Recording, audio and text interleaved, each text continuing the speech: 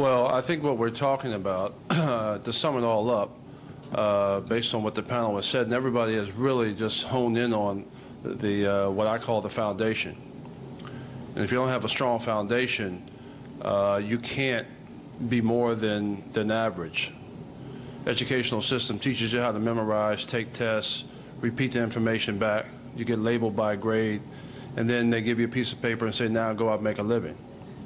So the process starts, the learning process starts all over again, and we live in a world where we're doing the same thing over and over every single day. So if you did the same thing you did yesterday as you did today as you will do tomorrow, what have you done? Nothing, because you did the same thing. And how long can most people do that for? They do it their whole lives. So they look back and they say, what have I done? I have no more money in the end than I had in the beginning. So the idea of having a foundation, as the panel talked about, understanding who you are, is the critical piece. Otherwise, you can't think.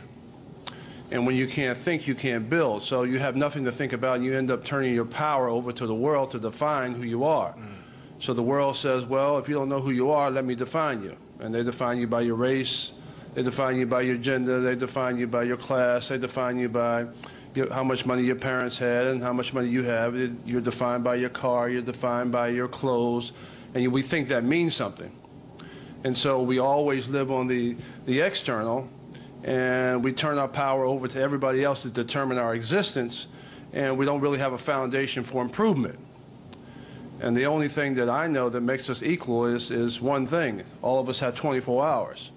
So the question becomes, what are you going to do with your 24 hours? If you don't connect your heart and soul and to your mind, passion to your mind, to your intellect, and then to the American free enterprise system, and then to the world, you can't create options and you can't bring the resources of the world that's available out there to your own personal life.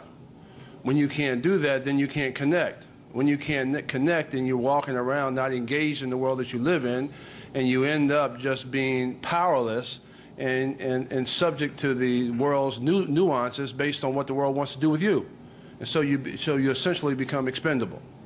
So the idea of making education relevant and work relevant and information relevant so that it has meaning and value based on your passion and based on your goals and based on your vision and based on your plan and based on your team.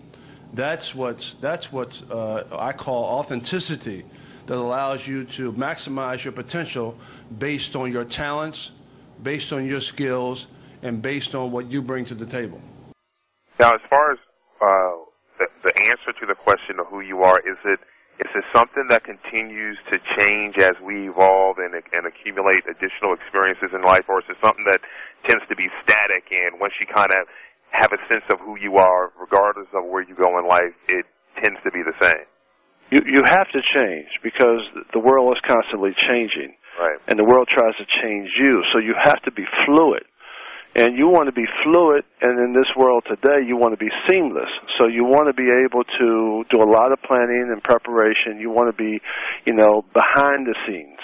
You want to be able to control as much of the situation as possible because you've done the work. And what you want to be able to do is you have to be able to, have some idea of where you're going and where you're going to be, and you have to be kind of 2 steps ahead of most things. And if you don't do that, then what happens? You get lost in all of the changing things that happen around you that are happening very quickly based on the global marketplace. So again, if you go back to that space within the space, if you focus on the war, if you focus on Paris being burned down, if you focused on all those things that are happening in the world today, and I don't mean to be Paris being burned down, but all of the things that are happening there because of the unrest. Right. If you get into a situation where you start trying to take on the whole world and its problems, then what happens is you lose your focus and you lose your influence. So you have to stay really focused on what you're able to influence based on your environment and based on your control. And so it's great to have vision, but you got to go back to what's happening in my life right now. how can I, what kind of workout should I have today? Or how can I, protect my health? Or what kind of health program have I created for myself today? Have I done the push-ups I'm supposed to do? Did I swim the laps? Did I run the miles that I plan on running today? And so it's a combination of organizing everything that gives you the strength that you need to survive just for today. And then if you take 7 of those days, you got a great week. If you take 4 of those weeks, you got a great month. If you take 12 of those months, you got a great year. And you can pretty much, through the process, build value, as much value as you possibly can. And really, that's what that's how the world sees you. It sees you based on the value you create.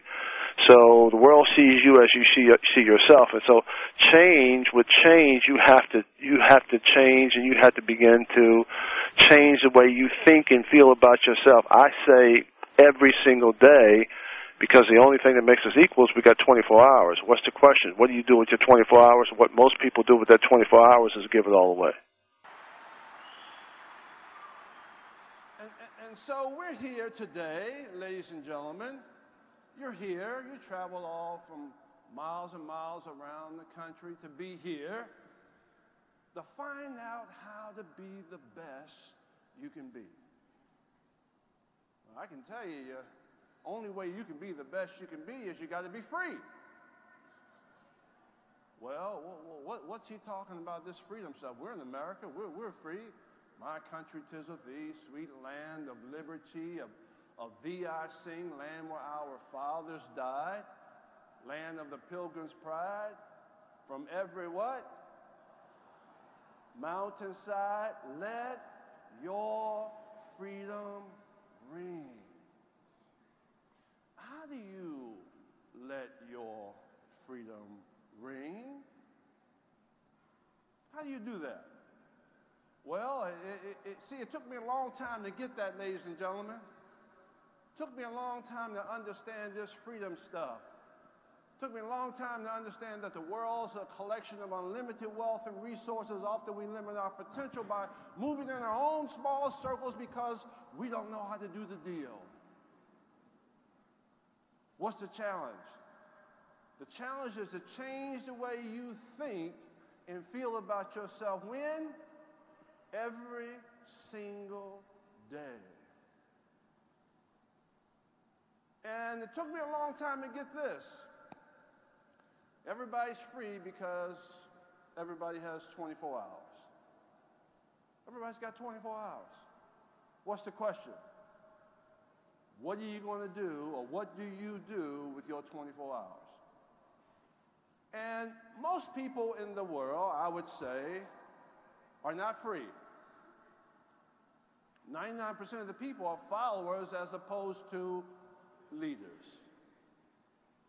And they get up in the morning, the schedule goes like this. They get up in the morning, they wash their face, they brush their teeth, they get something to eat, they get the kids off. If they got children, they work all day, come home in the afternoon, they have dinner, spend some time with the family, watch TV, go to bed. That's Monday. What do they do on Tuesday? What do they do on Wednesday? What do they do on Thursday? What do they do on Friday? Friday they go out, the eagle flies. Saturday, what do? They wash, they clean up, they iron, they shovel snow, they cut grass, they watch sports. Saturday night they go out. Sunday, a lot of people go to church and they eat chicken dinners in the afternoon, and they get ready for what, ladies and gentlemen? Work on Monday. And this is the question: how long can they do that for? 30 years. A whole life. And they look back after 30 years, they said, you know what, I've been doing this same thing for 30 years. I have no more in the end than I had in the beginning. And so if you did the same thing you did yesterday, as you would do today, as you would do tomorrow, what have you done, ladies and gentlemen? Nothing. Because you've already done it.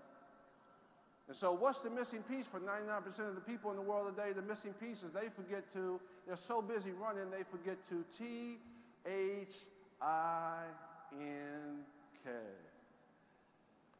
And they say, you know what, they get this bright idea, I'm going to school. And the educational system teaches them how to memorize, take tests, repeat the information back. They get labeled with a grade. If I ask a student what they learned 2 weeks later, they say what? I don't know, I forgot.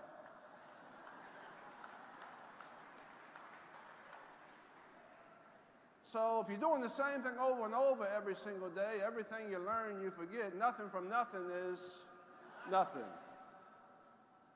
And so the question is how do you grow? And the world says, you know what, I'm going to put you in a box because you can't control your own life. You don't know how to maximize your potential. You don't really understand the true meaning of leadership. You're really not free. You are still a follower as opposed to a leader. You're still a slave as opposed to an owner. And I'm not talking about slavery in terms of race. I'm talking about slavery of the mind.